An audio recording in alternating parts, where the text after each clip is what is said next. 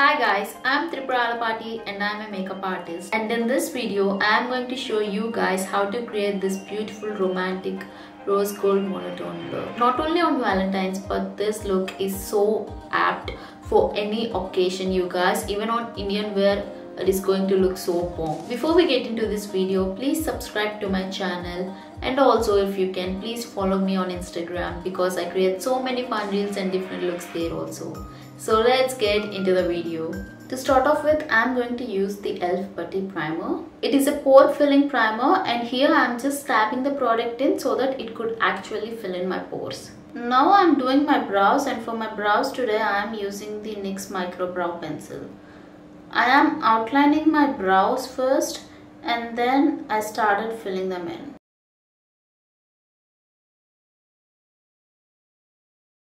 If you can see, I am mostly filling in the outer part of my brow because at the front I just want it to look natural. I am doing the same thing on my other brow too. I am outlining my brow and then I am filling it in. Now I am going to use the e.l.f. brow gel to set them in place. It even has microfibers in this so that you can use it alone without using an eyebrow pencil too. Now I am going to take a little concealer on a flat cut crease brush, and then I am going to carve out my brows. Carving out your brows will make them look so clean, you guys. Just do it once and you yourself will understand the difference. And then I am applying the product that is left on the brush and I am blending it in. This will act as a base for our eyeshadow. Make sure you guys always apply a concealer or an eyeshadow primer on your eyelid before going in with the eyeshadow. Remember guys, for a clean eyeshadow look, you need a clean base. For my eyeshadow today, I will be using the Revolution Pro eyeshadow palette. And first I am going to use this shade from the palette. Picking up the product in a big blending brush, dusting off the excess, and I am going to concentrate the product on my outer corner. Now I am going to concentrate the product towards my inner corner. If you can see, I am just concentrating the product on the outer corner and in the inner corner. The middle part of my eyelid, I am leaving it as it is. I am going to repeat this step until I am satisfied with the intensity of the eyeshadow. Make sure the inner and the outer corners look similar. I am happy with how this one looks right now, so I am going to go in with a darker shade, and for that I am going to use this shade from the palette. Now I am placing the product very precisely on the outer corner. If you can see, I have switched up the eyeshadow brush I am using. When you are working in smaller areas, you need a blending brush that is meant for that area. So I am just deepening it up. Again, I am placing it on the inner corner and deepening it up. Now I am going to again pick up the first shade from the palette and I am just blending both the shades together so that it will look like a nice gradation of colors. I am happy with how this one looks right now. Now I am going to use a rose gold shade in the middle. Remember, I just applied the color on the outer and inner corners only, so I am just placing the rose gold shade in the middle. I am going to take a flat eyeshadow blending brush and I am going to blend that glitter with that eyeshadow so that they look seamless. That's pretty much it, you guys. If you can see, it looks so beautiful. I'm going to finish the other eye and come back to you guys. I completed my other eye too, and now I'm just going to curl my lashes and apply some mascara. For my mascara today, I'm going to use the Maybelline Sky High mascara.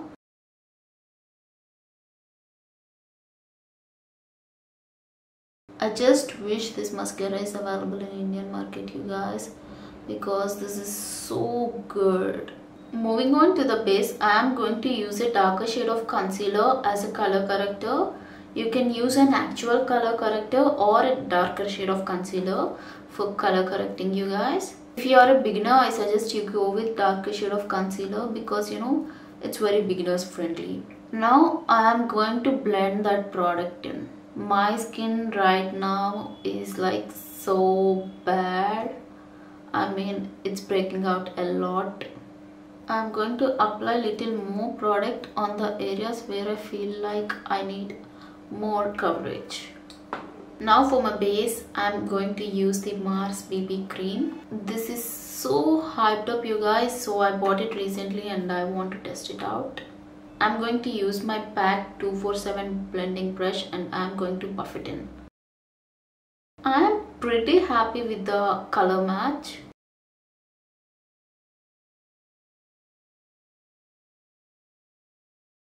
I'm actually not very much of a BB cream sort of person. So yeah, let's just try it out.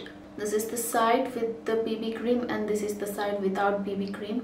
As you can see, very minimal coverage. I mean, that's what a BB cream is meant for. But yeah, it looks so dewy. I mean, I am liking it as of now. Now for my concealer, I am going to use the Benefit Bowing Concealer.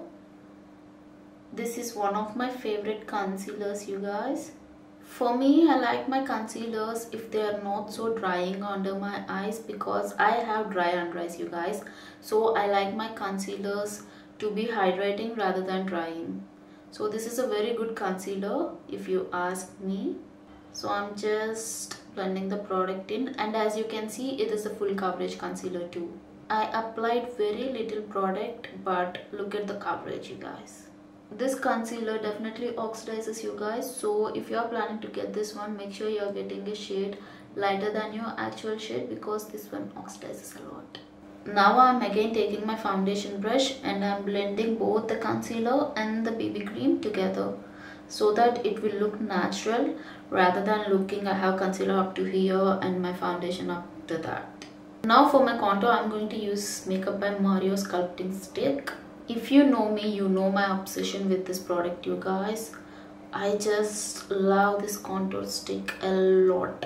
I mean, look at how easily this one blends. I don't have to put any effort to. I like to apply my contour little higher than the hollows of my cheeks, because you know, I just love how it looks. It gives that lifted effect to my face. I'm using the product that is left on the brush on my forehead.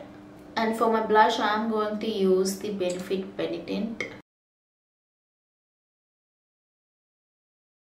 So to set my base, I am going to use the Charlotte Tilbury Flawless Finish Setting Powder.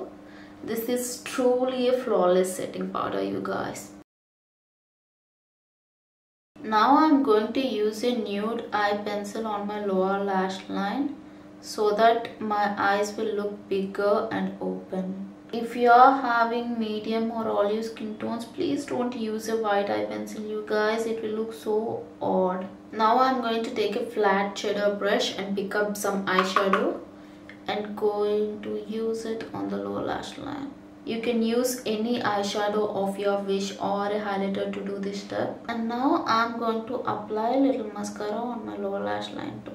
Now I'm using the PAC highlighter to highlight the high points of my face. I go very light-handed with the highlighter, you guys, because you know, I'm not so much of a highlighting kind of person. This is a beautiful highlighter. As you can see, it's good. That's it for the base, guys. I'm not going to apply any powder product on top of this, because as of now it looks so natural and it looks so dewy and nice. So I'm just going to keep it this way. I'm not going to add any more powder products on top of this.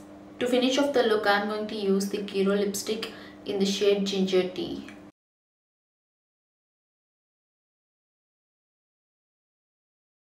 I hope you guys enjoyed watching this video. See you all in another video.